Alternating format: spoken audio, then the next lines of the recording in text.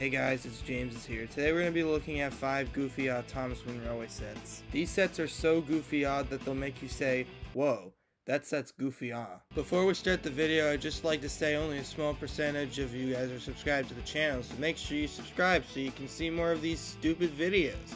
Also, make sure to like the video. Alright, without further ado, and as how people on SOTOR would say, let us commence forth. Because you know they're British. Number 5, we have the duck pond crossing.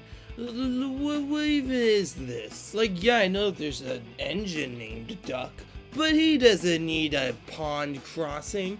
Engines don't go in ponds. Okay, well, some do, but that's not important. What is important is that this set is goofy odd. You want to know the main function of this set? You literally push this little button that looks like a barrel, and this tiny little duck just moves across the track. Wow, very exciting. At number 4, we have this. Seriously? An ice cream factory?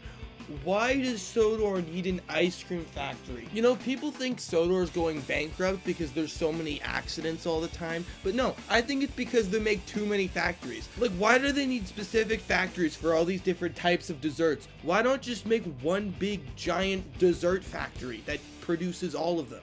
It's not that hard. Also, I don't know why this set comes with Sir Handel. Like, why would they put the factory on the narrow gauge line?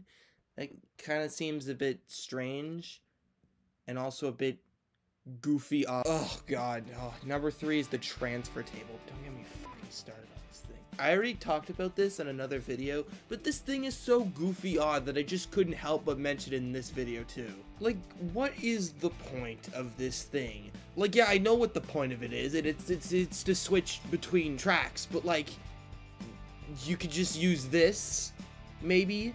You know, this very convenient piece of track that takes up a lot less space and also looks a lot more sleek than a frickin' sliding piece of track underneath a wooden base next to a frickin' ginormous building to control it all. Like, that's just so complicated for a frickin' switch of a track. Like, they've just attached all this bullshit to it. Like, what's the point? Alright, for number 2, we have something that's both goofy in the show and goofy as the toy.